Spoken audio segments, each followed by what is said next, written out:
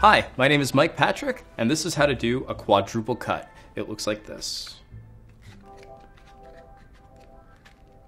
This is based off the Charlier cut and the triple cut, so you should learn those first.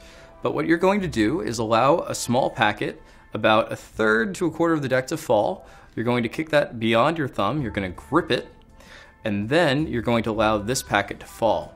Now, unlike a triple cut, which I'll do that for you really quickly, a triple cut would look like this. A quadruple cut, instead of allowing that packet to fall entirely, you're going to take that second packet and keep that separation with the thumb right there and allow that packet to fall back on top. So the first action will be like this.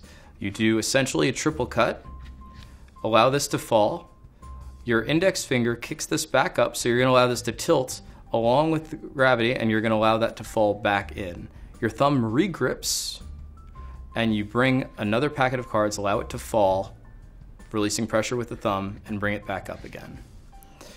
Throughout the cut, it's a good idea if you keep your pinky at the back, because this will keep everything square, once again, as I had mentioned in the other videos.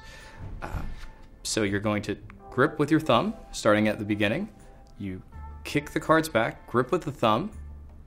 You allow a second packet to fall up and over. You lever this packet back up, allowing the thumb clip packet to fall, regrip with your thumb, allow a few more cards to fall, and then bring this back over the top.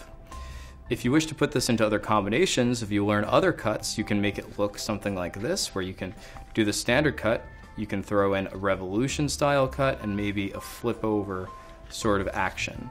So you can use this as a combination for a variety of cuts, but this is the basic framework for creating your own things.